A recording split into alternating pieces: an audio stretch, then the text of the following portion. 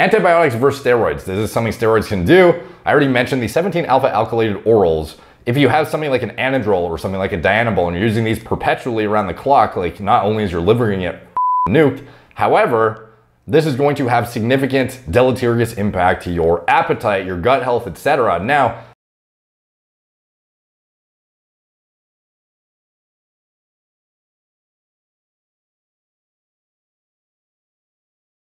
what's up guys, Derek, moreplates.com. Today we're gonna be talking about Gordon Ryan and his whining about stomach issues. He made a post recently talking about it. We're on his Instagram right now, and as you can see, I see a lot of people bitching about my upcoming exhibition with Philly Fresh UFC on Flow Grappling, saying I never fight high-level guys and all I do is bitch about my tummy ache. Remember a few things. I owe you nothing. I've been dealing with this stomach issue caused by prolonged antibiotic use for the last 4 years. In those 4 years, I am unbeaten and have beaten more ADCC medalists in that time frame than anyone on earth has in their entire careers. For those who don't seem to believe me, here are some of my recent tests. If you're too stupid to read them, don't comment. Take a look at the in control brackets, then at the current level brackets. All I have to say is people better hope I don't end up getting better. I was easily beating you all like this. Imagine when I'm healthy. So you see the mycotoxin summary here. We have an array of different values that are significantly exceeding what would otherwise be considered high/problematic, as well as his urine creatinine, which would otherwise potentially indicate some level of kidney stress and or, more likely just, training hard and or, muscle breakdown essentially, or, like diet related, protein, creatine intake, etc. It's not like this is a huge red flag, frankly, but it's worth noting nonetheless, because a lot of people tag me because they want to hear my opinion on, is this guy's gut issues caused by steroid abuse? Because obviously he's pretty fucking saucy. And he's been dealing with this shit for a while. Is he just cranking out of his mind and this is what's actually causing it? He's using this as a cover-up. We'll be getting into that after dissecting some of these results here. So we scroll over again. We see more levels circled in red, things that are problematic, environmental toxins, other pesticides and herbicides, phthalate metabolites. Here's just a breakdown of the metabolic markers in urine, reference range description for different intestinal microbial overgrowth indicators. Here we have HP, HPA, Clostridia marker.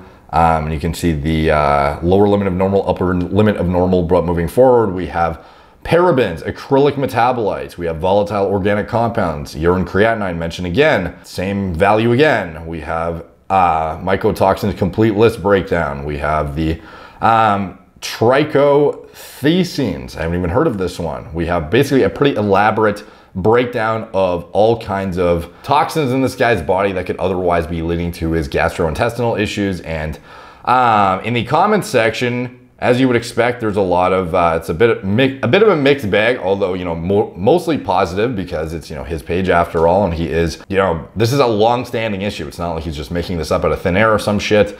This guy, lions don't concern themselves with sheep. No need to explain yourself to peons. Something in a different language, not even gonna attempt it. Kelly Slater, gotta rebuild that gut when you get through all these antibiotics, long-term no good. So we'll be touching on that shortly, although this guy mentioned steroid kills. Raw kraut and pickle juice from now on, says Big Tits McGee. Take your stomach to court, it can't legally ache without your consent. Don't feed the trolls, everything you've done on the mat speaks for itself. I'm a doctor and all your levels are fine. That's funny. I have a girlfriend. See, I like to pretend things about life that aren't real too. I know Derek has already dealt with this, but at least I'll have something to watch later tonight when he makes a video. Here we fucking go. A lot more tags from me in this too, basically asking like, what do you think about this? I got a lot of DMs saying, is it steroid use? What do you think? Man, I was on antibiotics for just 10 days. And by the way, I'm just giving some more context here before I give my opinion. You proved yourself to be the best even with health issues. And once you're 100%, I can't even imagine what you'll do. Can't wait to see you back at it. Man, I was on antibiotics for just 10 days and had the worst stomach pain of my life. Been dealing with gastritis for almost 3 months now. It's no joke. This was caused by steroids. Heavily upvoted. 64 likes. Let's see what the thread says. Up at the top, we have, and how do you know that exactly? Thanks, IG Doc. hey man, there's no way this was caused by roids unless Gordon has the most unfortunate genetics of all time. You have to understand that you can take massive amounts of gear and not end up with anything resembling the severity of GI distress. Steroids are injected, doesn't go through the digestive tract. You're a bright one. So just because you inject something, it doesn't necessarily mean that it bypasses metabolism that would otherwise not cause like issues with bile reflux or shit like that. However, 17 alpha alkylated steroids are going to be the main issue here that would result in something even resembling what he's dealing with. So we'll be getting to that shortly. Let's see, if that were true, then the mats at Atos would literally be an enormous puke bucket. Here's a bad take on something steroids don't do. These panels are exactly from someone taking Tren. I'm not judging you, it's an advice. I also used and had an inflamed stomach. I hope you get better. Everyone's on steroids, Nate Diaz. So yeah, like frankly, being on androgens perpetually is not going to help the situation. It may exacerbate it. However, when it comes to what would cause something even related to this whatsoever, it would be this guy. That urine creatinine level is very concerning for your kidneys, man. I truly hope that gets under control quickly. It's not that high and there isn't the rest. Like we don't know what his like actual like cystatin C calculated glomerular filtration is, which would otherwise be a gold standard for assessing inulin clearance, which would be representative of actual kidney function. So I wouldn't use this creatinine as a representative measure of, oh, this guy's kidneys are fucked, because that's what people often think when they say elevated creatinine. But in somebody who's muscle bound as fuck and very, very like, you know, sports driven and doing shit in the gym, it's kind of misleading to be like your creatinine's high, therefore your kidneys are fucked. So yeah, I'll give them the benefit of the doubt on that, because that's the only thing really mentioned as far as like kidney parameters that can actually be extrapolated here. But anyways, check this out at More Plates, More Dates. I got a lot of DMs about this shit, a few tags, but more Plates, More Dates, do your thing. So basically all these stomach issues you have posted are also symptoms of steroid abuse, shrug emoji. Yeah, a lot of different speculative comments about steroids. This guy down here we have, I just saw it like 2 fucking seconds ago and then it popped off the page. Can't seem to find it. There was a guy with a check, a verified check, saying steroids basically. Here's another guy, caused by prolonged antibiotic use, LMFAO, as if, you know, implying steroids. Imagine shit like penicillin did this. Wow, hope you heal up, man. So a lot of comments saying, you know, shitty, you know, hope to see you get better, blah, blah, blah. A lot of people saying it's steroids, not antibiotics. So personally, what do I think? I did a video a while ago on his speculated hormone use. BJJ Phenom, Gordon Ryan, 163 to 232 in 18 months, natty or not. This was back in November 29, 2020, almost a year ago at this point. Check it out if you want to see my conclusion on it. I'll give you a summary at the end actually, but basically antibiotics versus steroids. This is something steroids can do. I already mentioned the 17 alpha alkylated orals. If you have something like an Anadrol or something like a Dianabol and you're using these perpetually around the clock, like not only is your liver gonna get fucking nuked, however, this is going to have significant deleterious impact to your appetite, your gut health, etc. Now, if somebody is having like nuked their gut microbiome with antibiotics multiple times, now again, like remember how he mentioned how ridiculous of his exposure to antibiotics he had, and then after that his stomach was never the same. Adding anabolic steroids on top of that through oral androgens, is that something a guy who's having gut problems and lack of appetite would be doing that would exacerbate things? No, that'd be fucking idiotic. So if anyone was going to say this was caused by steroid use or exacerbated significantly, like frankly, no bodybuilders would be able to assimilate their food properly that are stepping on an IFBB stage and actually get fucking yoked, because they would never be able to eat and put down the food they do while on copious amounts of exogenous injectables. So not only would it be stupid for this guy to be using oral 17 alpha alkylated orals, which I highly doubt he is, but above and beyond that, he'd be using injectable agents that are very, very, way more well tolerated on his digestive system and would be significantly less problematic, if not totally benign, relative to his digestive stress. So is androgenic signaling going to help his situation?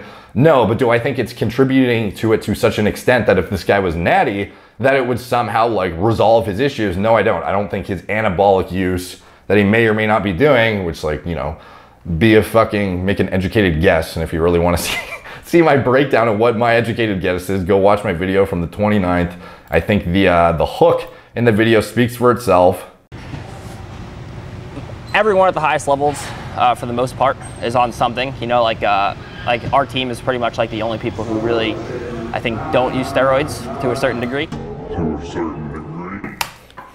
So anyways, take from that what you will, but As far as, circling back to the stomach issues, I do not think it's caused by anabolic steroids. I don't think it's significantly exacerbated by anything he's doing. I think he'd be a fucking idiot to be using oral 17-alpha alkylated agents like halotestin pre-workout or anadrol pre-workout or winstrol, D-bol, fucking anything, oral metenolone, fucking superdrol, any of that shit. There's no way he would be using if he's having appetite issues when you could otherwise yield significant effects similar to that in a muscle building acute force production aspect from injectable agents. You would not be doing that whatsoever. So aside from the anabolics themselves, he mentioned how he has bile reflux or gastroparesis or a combination of the two. To me, bile reflux, as far as, I actually discussed this with Leo and Steve way back on a Super Physiological Man podcast, and we talked about how like taurine deficiency, using something like a TUDCA, not only supportive of liver health, you guys are probably familiar with it for its use in bodybuilders who are on 17-alpha alkylated oral agents to not, attenuate some of the liver stress, but in general, as a liver support, it's very, very useful. And having that like taurine activated UDCA, I believe it's called, is what would otherwise be useful for bile excretion and actually encouraging proper bile flow, because otherwise having this reflux into your stomach is going to be problematic from a digestive aspect. So is he, supplementing with that? I would fucking imagine so. I can't imagine he would have overlooked something that basic, given that that is one of the two diagnoses apparently. The second one being gastroparesis, meaning he's having delayed gastric emptying and he's not getting his, like basically shit is getting backed up. Not like literal shit, but like the food in his stomach is not getting digested as fast as it should. And like the first thing I thought of when I was thinking of that is low stomach acid. Is he, obviously the antibiotics maybe are the catalyst of the situation, but having low stomach acid as a byproduct maybe is having an issue where he's not breaking down pathogens properly, or he's not giving his body the ability to break them down properly, and he's having this backflow essentially of like small intestinal bacterial overgrowth, and he's getting like not a sufficient breakdown of proteins as well as pathogens that are entering into his stomach as a result of low stomach acid. And that's where something like, something even more exacerbating of that would be the traditional prescription of things like proton pump inhibitors to attenuate GERD. You think that your like acid reflux is caused by high stomach acid. You would think, that's a common like misconception by a lot of doctors out there. You get prescribed a fucking proton pump inhibitor, and then you end up with even worse issues after that. Or you get prescribed something like, an antacid or something like that. It ends up, to try and relieve the acid reflux feeling, but in reality, it's just a result of low stomach acid, which is paradoxical to what you think by the actual manifestation of feelings that you get from the acid reflux.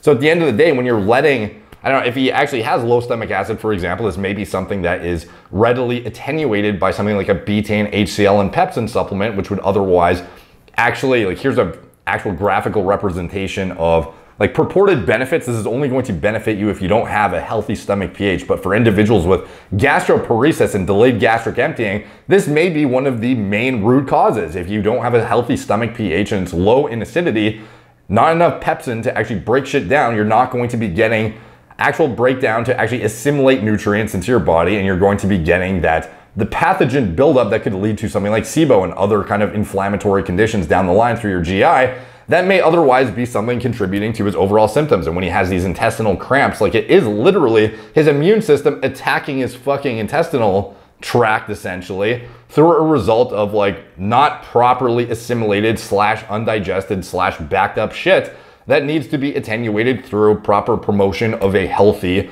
gut microbiome and stomach acidity and all of these other things that like cumulatively help you actually digest your food properly. So again, using something like a betaine HCl with pepsin, you promote healthy stomach pH, enhance protein vitamin absorption, reduce GERD, food allergy and gallstone symptoms, supports heart health, all these other things, satellite interactions that are kind of less relevant, but ultimately something like a stomach acid test, I believe it's called. I did a video a while ago.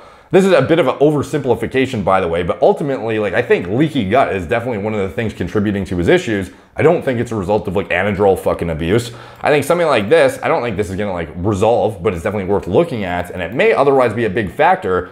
Fixing leaky gut with one simple supplement. In this video, I basically break down how low stomach acid can be very problematic, and there are so many cases of people with gastroparesis literally talking about how it was caused by proton pump inhibitors and low stomach acid, resulting in the delayed gastric emptying because it's just fucking sitting there, not being broken down properly. and then leading to that backup and a lot of issues, and especially with the amount of food he's eating to try and maintain his body weight, because again, trying to gain weight and maintain his weight is one of his biggest issues. So he has mentioned how he's consistently eating certain foods to try and like consistently around the clock trying to maintain his body weight and or increase it, and he has a very difficult time doing it. So again, having something like time restricted eating in there, not conducive to his body composition goals whatsoever in the short term, but in the long term might actually give his body the rest it needs to then deal with some of this shit properly, to then rebuild his system and get back to a state of being able to assimilate everything properly.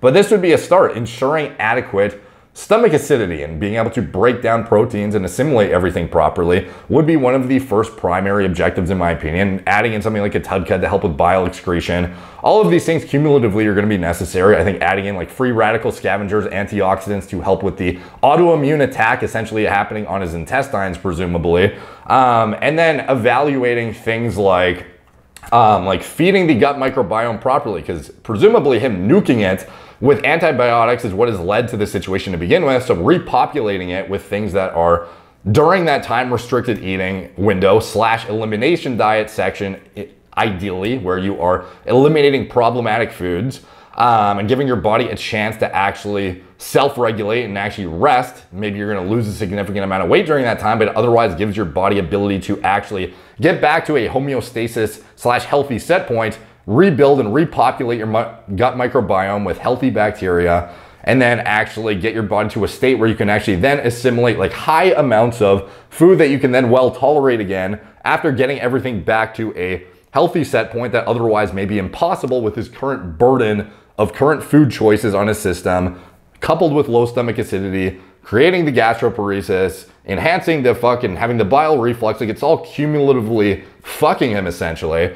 So having something like repopulating your gut microbiome with healthy prebiotics, these could be things like inulin, these could be things like butyrate, this could be shit like having a high quality probiotic / prebiotic formula like Seed is something that I'm actually gonna plug into this video right now. Quick side tangent from the video with a actually very relevant sponsor of the channel. This is a new sponsor, guys, and I've been waiting for an opportunity to present it to you guys. It's Seed's Synbiotic, probiotic plus prebiotic. And the reason I'm so excited about it is because 2 years ago, I heard on a podcast, Ben Greenfield's podcast to be specifically, he had a long conversation with a man named Raja, who is the co-founder of Seed. And they basically broke down in elaborate detail the clinical evidence to support the efficacy of the unique strains chosen in this probiotic plus prebiotic formula, why they were chosen, the lackluster shortcomings of all of the probiotic supplements in the industry. And I was convinced by the end of it, because that is something that I was heavily interested in and have been for a few years at this point, in the ever continuing quest for optimization, health, vitality, quality of life, performance, etc. Finding the best way to reinforce the integrity of my gut microbiome and the basically just performance in general. And I unfortunately went to the website and found that they did not ship to Canada at the time, and I was quite disappointed. So when this company actually came and reached out to me relatively recently and asked to sponsor the podcast, I was stoked, dude. I was like, fuck, I can finally get my hands on this stuff and see what it's all about, because I've been trying to get this stuff for a long time, and I'm glad that like not only can I actually get it now, but they're actually on board and supporting my brand at the same time. So it's like a huge win-win for me, because I've been waiting for a fucking minute on this stuff. And also, if you don't know, I've actually talked about this formula in passing multiple times on the Super Physiological Man podcast with Steve and Leo. I couldn't actually find a lot of our old conversations, but I did dig up this. This is from March of 2021. Leo and I were going back and forth talking about cognitive enhancement, optimizing my nootropic and mental acuity stack essentially. And we've been talking about Seed for a while. You can see here, if we're talking about if you aren't taking Seed probiotic, the only legitimate one that I can find at the moment, blah, blah, blah, a bunch of other stuff we were talking about at the time. You're leaving a lot on the table in terms of inflammation and brain function. So we were just going back and forth talking about, different ways I can optimize my routine and whatnot. And this is something we've been talking about for a while now, like well before this company ever reached out. So it's very, very fortuitous timing, if that is the proper word to go along with this. Very great timing that they've reached out to me and we're now partnering up. So if you don't know, Seed Synbiotic is a pre and probiotic 2-in-1 capsule that supports your gut health, skin health, and a lot more. So there are 24 clinically and scientifically studied strains, the first of its kind, not to mention they're sustainably delivered every month. In your first purchase, you'll get a glass jar that is infinitely refillable. Your monthly refills are delivered in a compostable, biodegradable, and recyclable packaging. So obviously that's, you know, a scripted part of the read there, but honestly, like, this is, from what I have seen personally, the most clinically backed pre and probiotic product that you can possibly find on the market, and that's why, again, I'm really excited about integrating them into the channel. The Daily Synbiotic by Seed was developed for multiple different things beyond just digestive health. I don't think a lot of people realize how much the gut-brain axis, as well as other satellite functions in the body, have to do with your gut health, gut microbiome, etc. And it is a very new and, to be honest, under-researched area of human biology. And it's exciting that a company has actually dug into this and found some specific attributes and strains that are highly relevant to actually deploy and aren't just based on absolute nonsensical picking random things out of a hat and assuming they're going to work, because that's what a lot of probiotic products actually do in the market. So this product offers an array of other systemic benefits, including gastrointestinal health. It supports digestive health to maintain regularity, ease bloating, can alleviate occasional constipation. Gut barrier integrity helps maintain healthy gut barrier function and integrity. Gut immune function supports healthy gut immune function and crosstalk between immune and intestinal cells. Cardiovascular health promotes heart health, supports healthy intestinal recycling of cholesterol and bile. Dermatological health supports healthy skin. Micronutrient synthesis supports folate, vitamin B9 production via intestinal synthesis of bioactive forms of folate. As far as what's in it, it is a 24 strain broad spectrum probiotic and prebiotic formulated for digestive,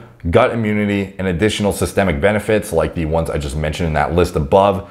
With 53.6 billion active fluorescent units are comprised in this product, breaking down an array of different probiotic blends essentially that cumulatively come up with this symbiotic formula. And as far as how it's delivered, it's actually featuring technology that is new in the probiotic prebiotic space. It has a 2-in-1 ViaCap delivery system, and it's basically a capsule in a capsule, which protects against stomach acid, digestion, enzymes, and bile salts for viability through digestion.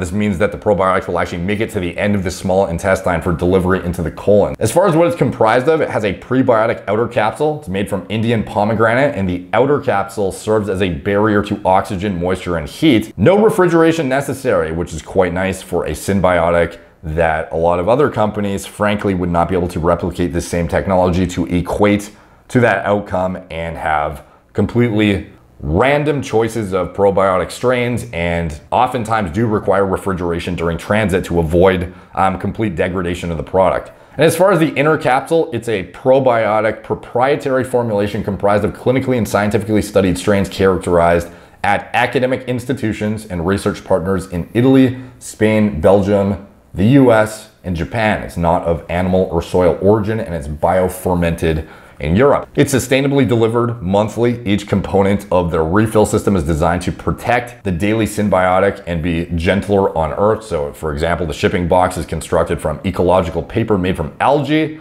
The bio-based tray it comes in is made of renewable ingredients such as starch, natural fibers, and water. And as far as the glass bottle it comes in, it's infinitely recyclable, but obviously the less they create, the lower the impact. So keeping your jar is what's recommended, and monthly refills comes in a home compostable bio-based pouch that keeps oxygen and moisture out while being planet safe, using entirely natural insulator made from US grown non-GMO cornstarch. It's biodegradable, backyard compostable, edible, and dissolves in water. So personally, why do I use this stuff? Honestly, I was majorly convinced by the podcast way back in 2019, and I had already been researching pretty heavily into promoting healthy gut microbiome, what kind of benefits it may have, the gut-brain axis, which often goes overlooked and frankly isn't well understood to begin with, and having a company that actually went deep into the research to find clinically backed strains that made sense. Like you've probably heard me touch on some of the strains specifically for hair loss prevention, you know, what utility and or, you know, therapeutic promise they may hold. Like the stuff they've dug into in terms of the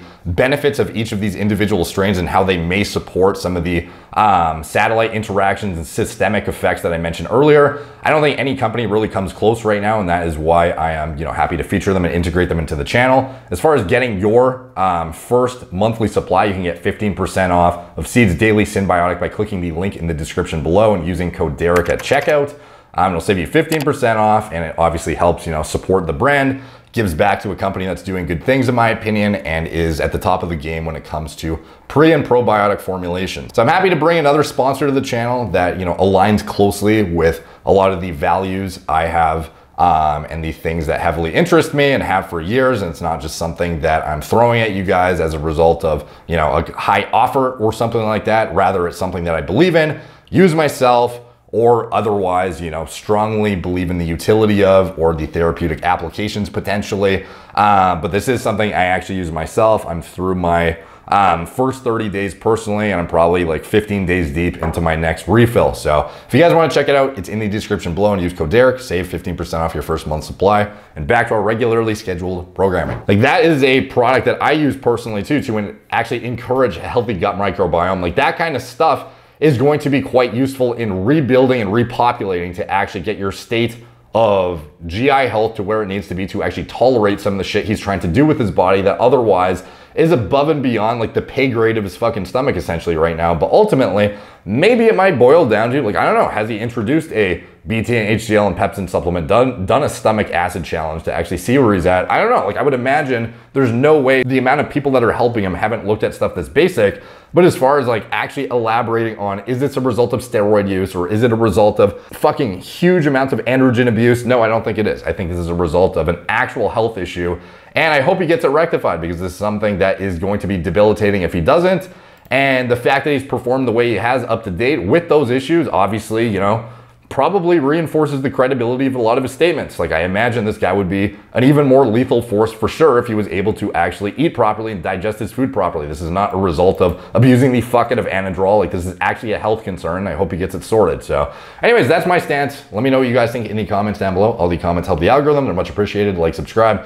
Check out my blog, moreplacemordates.com. Follow me on Instagram, @moreplacemordates. Facebook, Snapchat, BitChute, Twitter, TikTok, Apple Podcasts. If you want to support the channel, you can check out anything I'm associated with in the video description below. My TRT clinic, all telemedicine from the comfort of your own home. Get high quality medical oversight from doctors who want to actually understand what kind of diagnostics and lab work you should be getting and how to interpret it and create an individualized protocol just for you. And this is not just resorting to pharmacology like your standard clinics do with their cookie cutter scripts of TRT, HCG, and anastrozole. Rather, this is actually making an individualized assessment based on your current needs, based on the diagnostics ordered by our clinic, based on what they deem is most useful and applicable for you, and attenuating and or addressing any kind of imbalances or deficiencies via, can be lifestyle manipulation, dietary changes, sleep hygiene protocol changes. Like, who fucking knows? It could be totally naturally reversible, for example, with the low T, or a myriad of other hormone deficiencies or imbalances. It doesn't always boil down to just throw you on TRT. If you have a fucking, you know, 350 and you're in your 20s or something,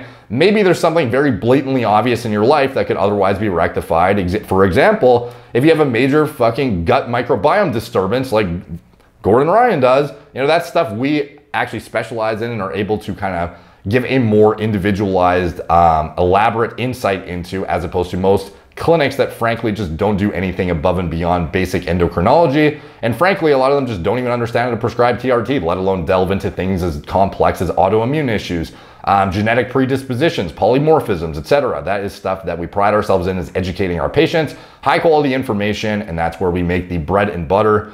Majority of our money is through the consults and the lab work, as opposed to the, you know, getting as many strips of fucking TRT in and out the door. So check us out if you want a high quality doctor who understands how to optimize and enhance your quality of life, health, vitality, etc. It is in the video description below, and I wish there was something like this available years ago when I would go fucking, you know, hands and knees to get a fucking basic lipid panel from my local doctor, who would basically shit on me for trying to be proactive about my health. Preventative medicine is the name of the game and what we pride ourselves on, and I highly recommend you get a high quality doctor in your camp ASAP if you don't already. As well, Gorilla Mind, nootropic formulas, Gorilla Mode, pre-workout formulas, and design myself from scratch, as well as anything else I'm associated with. It is all in the video description below. Thank you guys for watching.